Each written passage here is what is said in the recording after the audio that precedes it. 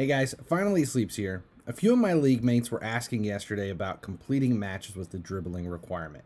There's some confusion on what exactly a dribble is.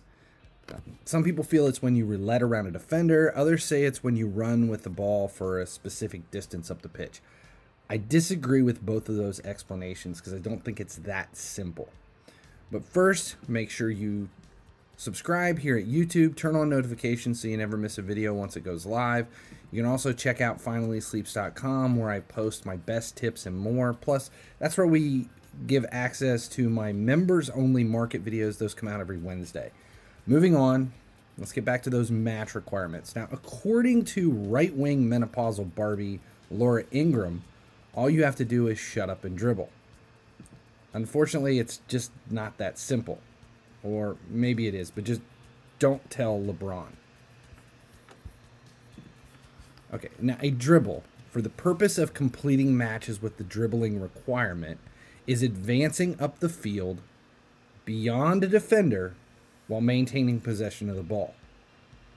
That's simple enough. It basically boils down to two factors. Advancing up the field beyond a defender and maintaining possession. That's the two. Now for the first part, you just need to take the ball beyond a lateral defender. It doesn't matter how close you are to that defender.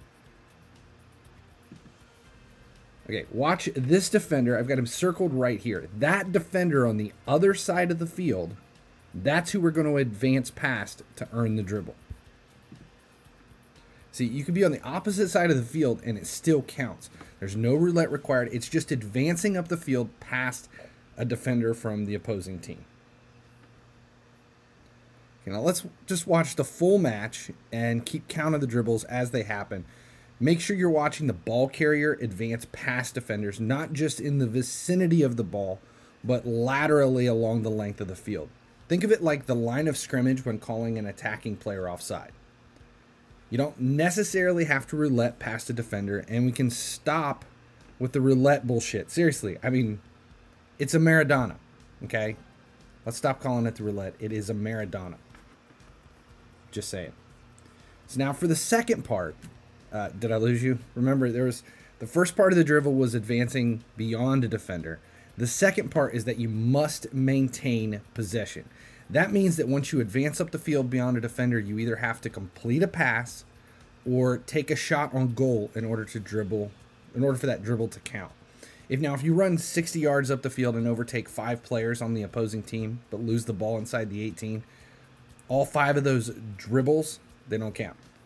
Now, if you've advanced past 2 defenders on a single carry of the ball, then complete a pass or shot without losing possession, guess what? It counts as 2 dribbles. As you can pay attention to this and you see what the count is. But, like I just said, if you advance beyond those 5 players but lose possession, you get 0. Now, if you need to pad your numbers, take 2 players, preferably in the middle of the field where there's little pressure, and start a pass, dribble, pass, just start that chain. So you're going to pass forward to a player, dribble past the defender, turn around, play it back, and then just start a little circle like that between the two. As long as you advance beyond a defender and then drop the ball back to your other player, you still get credit. Just repeat that as often as it is necessary to complete the requirements. Okay, so we're right here. We're at 73 minutes in the match. We'll let this get back out. Okay, so here we go. We're going to start the chain. We dribble forward past the defender. We're going to, there you go. See how we're gaining dribbles just by getting ahead of that defender at the midline and sending it forward. So now we're up to 31.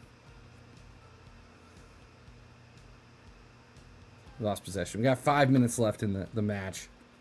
We're at 31 currently. If we pass it now, we're at 32. 32. That's where we're going to hold it. We'll see here when it comes and make sure. 32 passes or dribbles. There you go. 32 dribbles when the requirement was 15. 32 passes as well. But that's the dribbling requirement. And once you understand that, and it doesn't matter about actually passing a defender, getting around ahead of a defender. As long as you're advancing up the field and then you complete the pass, those two factors is what makes the difference. Okay, hope that helps. Thanks for hanging out with me for a while. Check out all the links below and maybe continue on with another video from the channel. As long as you keep watching, I'll keep making videos.